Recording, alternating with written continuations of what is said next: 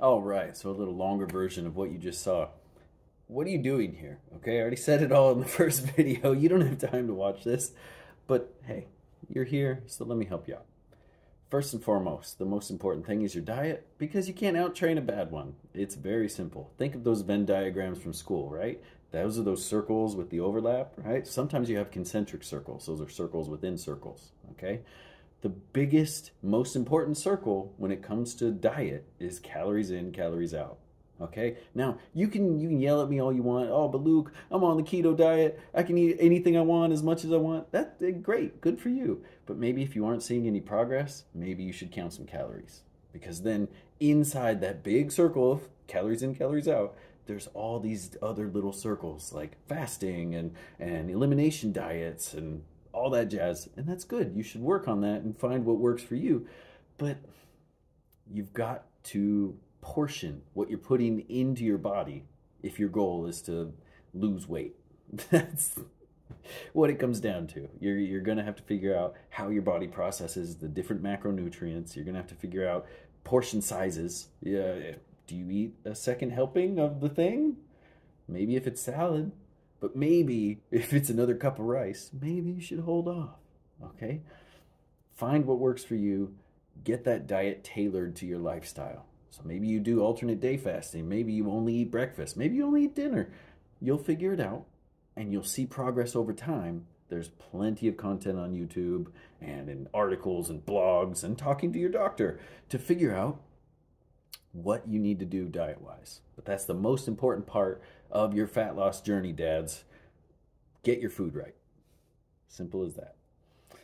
With the weightlifting part, second, I think it's more important than cardio because when you are doing resistance training, you're building muscle, and muscle burns more calories than fat, than the lean tissues of your body, than your bone.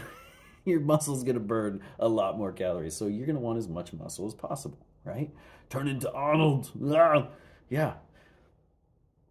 Setting up a regime of workouts for you.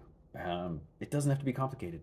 Like I said in the short video, you want push-ups, pull-ups, bodyweight squats. How many a day? What do you do? There's a program called Greasing the Gears. Okay, that's like every time you go to the bathroom, you have a pull-up bar set up, you do 5 pull-ups. You can do that with any exercise. Any free moment of the day, just do 5 of each. Just get your push-ups, pull-ups, and bodyweight squats in. If you have access to weights, even better. Resistance training gets easier the more weight you add, meaning it's more efficient. I only have to do 5 repetitions of a 200-pound deadlift. And I've had a pretty good workout. Maybe I do multiple sets. That's awesome. That's awesome. But doing bodyweight squats, I might have to do 200 of them to feel the same kind of activation in my glutes and my quads. Do you see? It becomes more efficient with weight. That's all I'm trying to say. So definitely focus on putting on muscle, on getting stronger, because it's more fun. It's easier to track. I mean, you could argue that standing on a scale and seeing the weight go down is easy to track. Sure. But I think it's easier to track your strength gains because it's more motivating. It's more fun to go to the gym and be like, oh, I added 5 pounds to my XYZ lift, or I can now do another 5 push-ups before I have to give up. Like, that just feels good. You feel like you're making progress versus can't eat chocolate cake today. Gotta cut back. So focus on building strength. You'll have a much more fun time carving out the time to do that resistance training. And third, most important, very important for your heart health, is cardio. Okay, you're gonna need to get that heart rate up. And the 2 best ways I've found to do that are, one, like I said in the short video, set aside 15 minutes and sprint your face off. Try to increase your mile time, decrease the time, but increase your speed at which you're running a mile. Okay, it's very simple.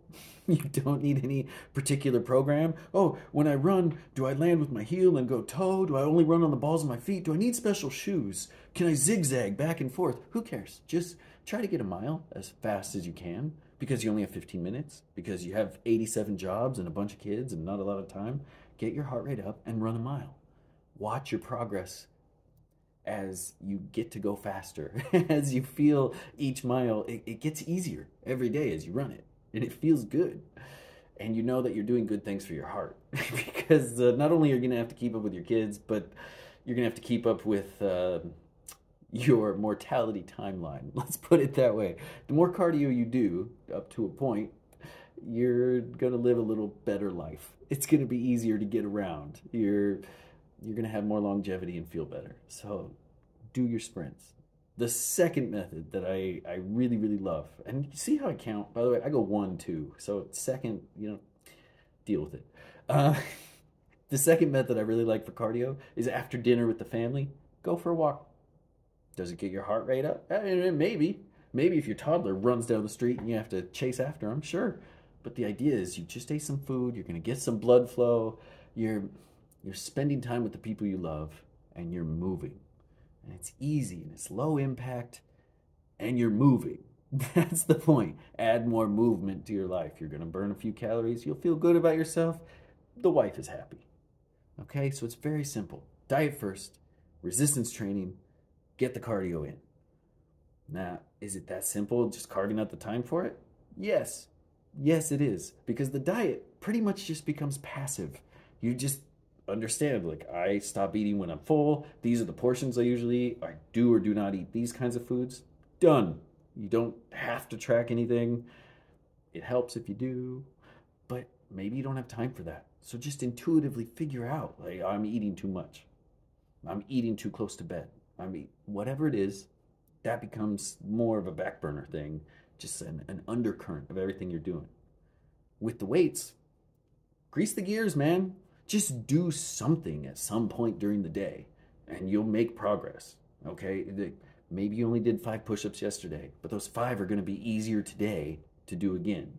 If you're doing resistance training with heavier weights, you're going to have time in between the workouts because your body needs to recover, all right? And putting on that muscle, you're going to burn the fat even faster, okay? And the cardio, just make time for it. Just make 15 minutes. You roll out of bed before everyone else wakes up and run outside for 15 minutes. Really simple. Go for that walk at the end of the day with the family. Boom. You just fit it in. It didn't detract from anything else in your life. And you're well on your way to achieving your goals. Simple, simple, simple. Simplify, because everything else is chaos or frustrating or difficult. You handle those 3 things, you will reach your goal. You will make it. It'll take a little bit of time, but you can rest easy. You know you're doing the things you need to take care of yourself and keep taking care of your family because you'll be around. So, thank you for watching. I hope this was helpful to you. Take care of yourself.